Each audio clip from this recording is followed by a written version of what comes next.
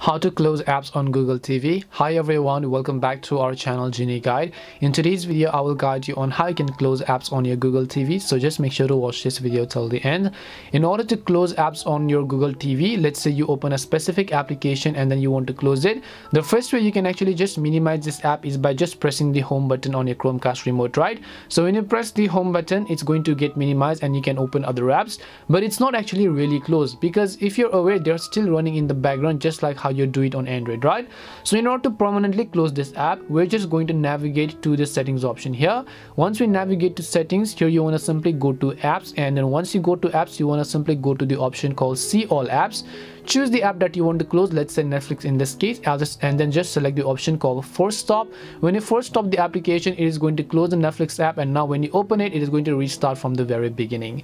And this is how you can close apps on Google TV or your Chromecast. We hope the video was really helpful, and if it did help you, then make sure to leave a like and subscribe to the channel. If you have got any questions, feel free to leave them down. Thank you very much for watching till the end, and see you in the next video.